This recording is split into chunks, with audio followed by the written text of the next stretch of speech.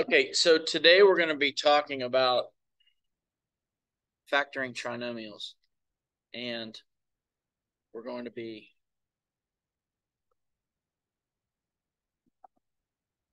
factoring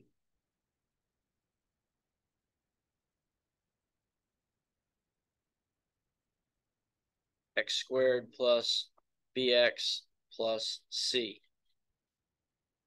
And we're going to be factoring trinomials because in order to solve a trinomial, one of the techniques you can use is to factor the trinomial and then set the factors equal to 0. So when we are factoring, or we're going to say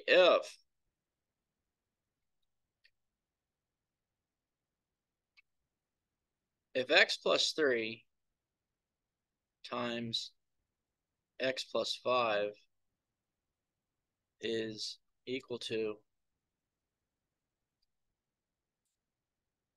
x squared plus 8x plus 15,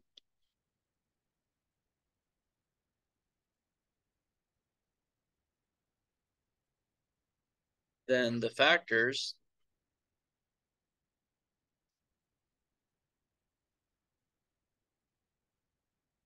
of the trinomial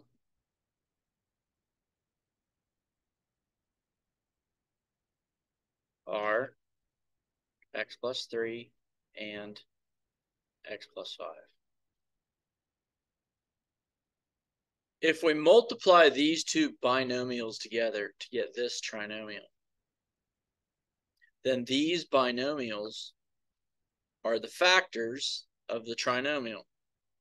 Now, if you'll notice, and this is what's true about factoring trinomials, that if you take a positive 3 and you add it to positive 5, you get the positive 8. And if you take positive 3 and you multiply it by positive 5, you get positive 15. So when we're factoring trinomials, we're looking for the factors of this end constant. And the factors of this last term need to add up to the middle term. All right, so if we have, let's take r squared and let's factor.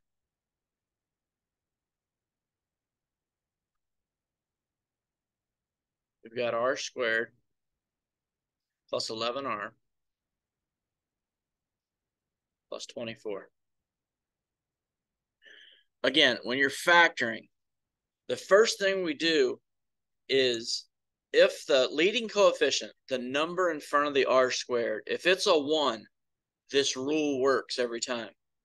The rule is we need two numbers that multiply to 24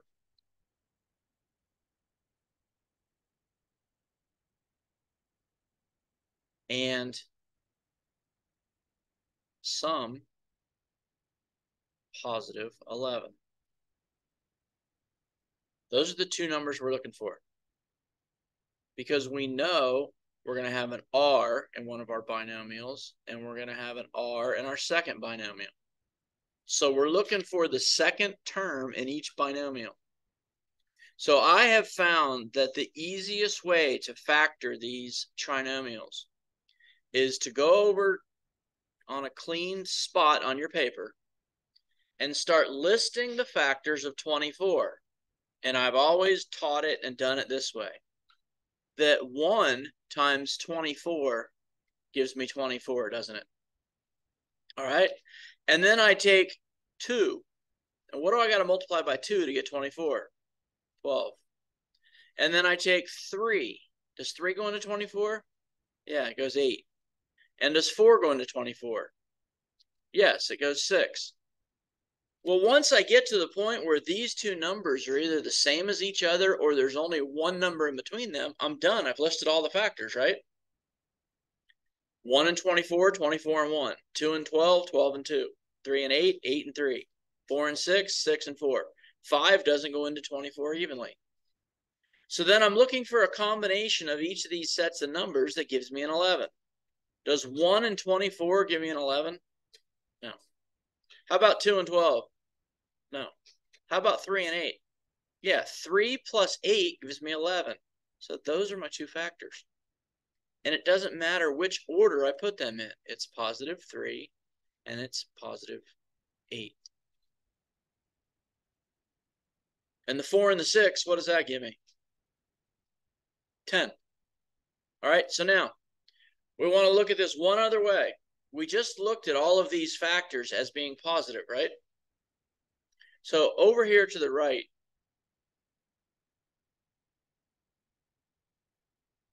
if we started changing the signs of this 1 and this 24, what could our result be?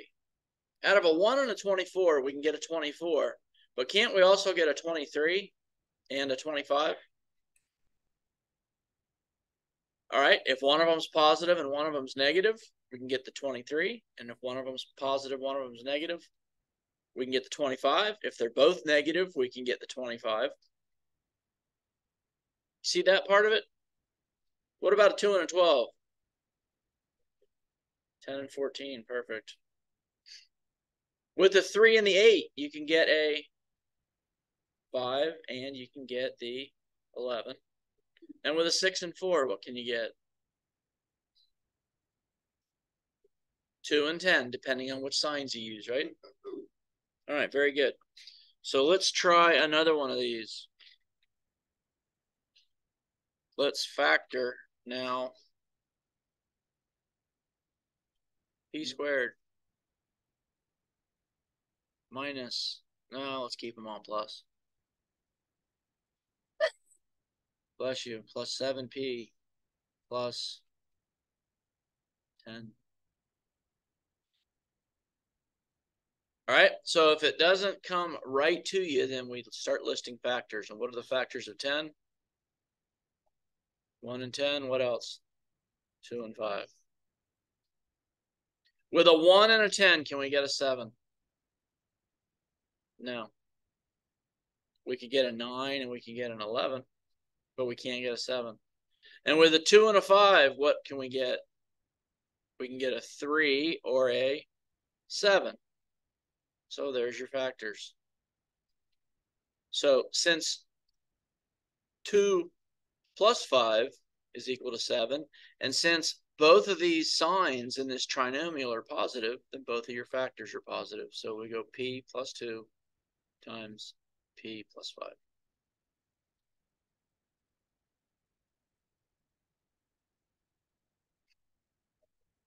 Questions? All right, so now let's factor x squared minus 11x plus 24.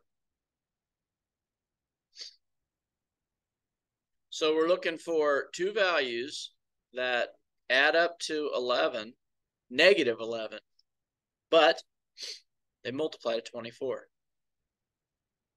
So since we have a positive constant at the end, and we're going to have a negative somewhere, right? Because we've got a negative in the middle.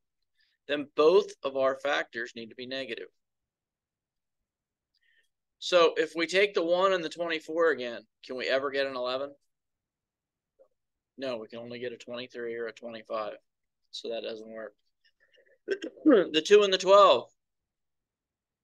2 and the 12 gives us a 10 or a 14. So it doesn't work. We're back to the 3 and the 8. 3 and 8. With a 3 and an 8, we can get a 5 or we can get an 11. But now, since they have to add up to negative 11, it's got to be a negative 3 and a negative 8. Because negative 3 plus negative 8 gives us negative 11. And negative 3 times negative 8 gives us positive 24. And just like any time that you're factoring, if you want to check your factors, you can just multiply them. And x minus 3 times x minus 8 needs to multiply to x squared minus 11x plus 24.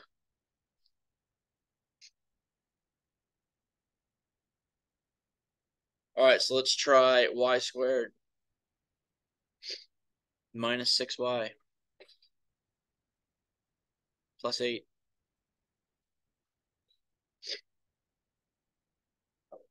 In our binomials, our first term is going to be y.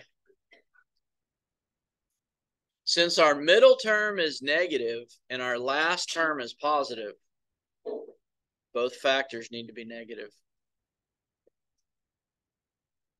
And now we're looking for factors of 8. So we got 1 and 8, 2 and 4, and 3 doesn't go, and those are all the factors of 8.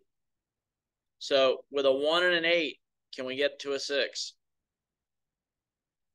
We can get a 7 or we can get a 9, so this doesn't work. And with a 2 and a 4, we can get a 2 or a 6. So the 2 and the 4 work. So we got y minus 2 times y minus 4.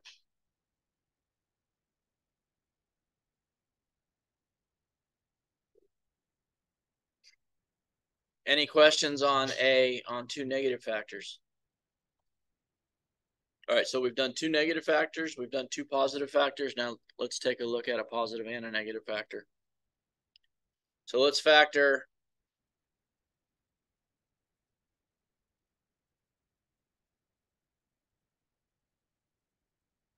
x squared plus 2x minus 15. We know again that our first term in each binomial is going to be x. If our end term is negative, then we have to have a positive and a negative factor. Because you can only multiply a positive times a negative to get a negative. So you need a positive factor and a negative factor. So let's list our factors of 15. We got 1 and 15. And 3 and 5, that's it.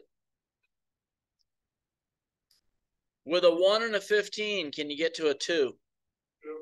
No, you can get to a 14 or you can get to a 16. So those don't work. And with a 3 and a 5, you can get to a 2 or to an 8. So those are your factors. You just need to be careful where you put them and which sign you put them with. If this middle term is positive, then the bigger factor needs to be positive. Because positive 5 plus negative 3 gives you the positive 2. And positive 5 times negative 3 gives you the negative 15.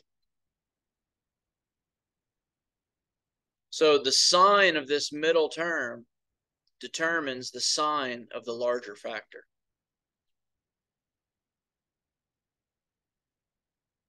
Look at n squared plus 9n minus 36.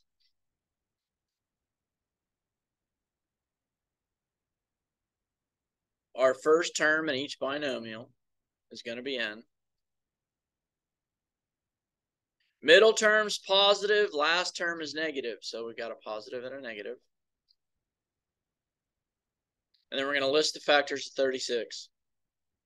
So we got 1 and 36,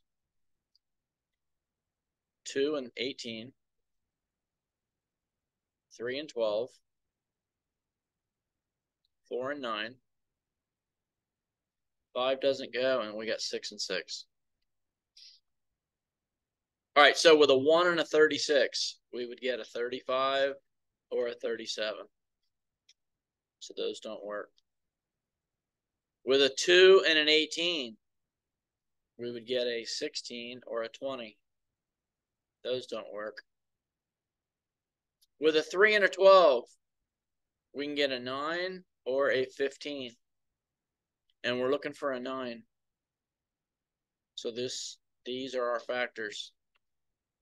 Our factors are 3 and 12, because 3 times 12 is 36.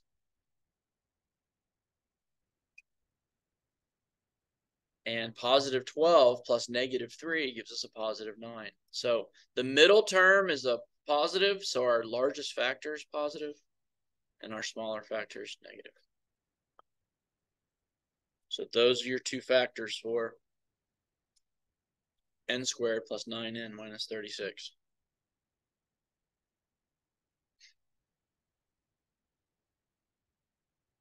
All right, and let's do one more. Let's do c squared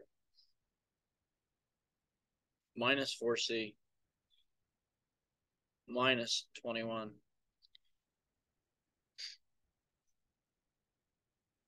Our first term in each binomial is going to be c. We've got a negative term at the end, so we have a positive and a negative factor. And we're looking for the factors of 21. So 1 and 21, and 3 and 7. That is it. 3 and 7 will get you to a 4. Okay? 1 and 21 produce a 20 and a 22. So it doesn't work. 3 and 7 produce a 4 and a 10. So those work. Now, our middle term is negative. So our larger term, the 7, has to be negative, which makes the smaller term positive. Positive 3 times negative 7 equals negative 21. Positive 3 plus negative 7 equals negative 4.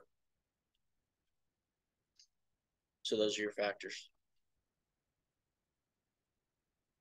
All right, any questions on factoring those 3 types of trinomials? All right, then here's your practice problems for today.